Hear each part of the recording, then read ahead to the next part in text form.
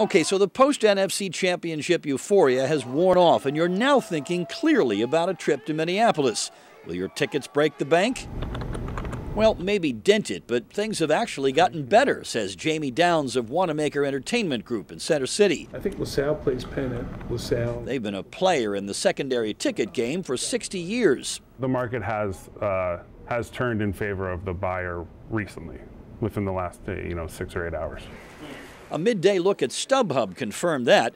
Nosebleed seats at US Bank Stadium could be had for about $3,500 a piece.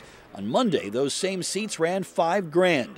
And the best seats were also down a couple $1,000s a piece.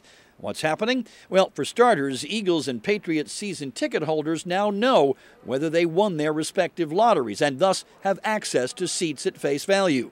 So these are likely folks who maybe found out they won the lottery, they have access to the tickets, but figured they could do better by selling them than using them. Correct. Minnesota in February, not a fun place to be, right? So the ticket supply is up, and the demand, well, think about what goes into that factor. We've seen a huge spike in hotel prices. Flights out of Philly are almost, you pretty much can't find them. And for those staying on the ground, it's an 18 or 19-hour drive from Center City, Philadelphia to US Bank.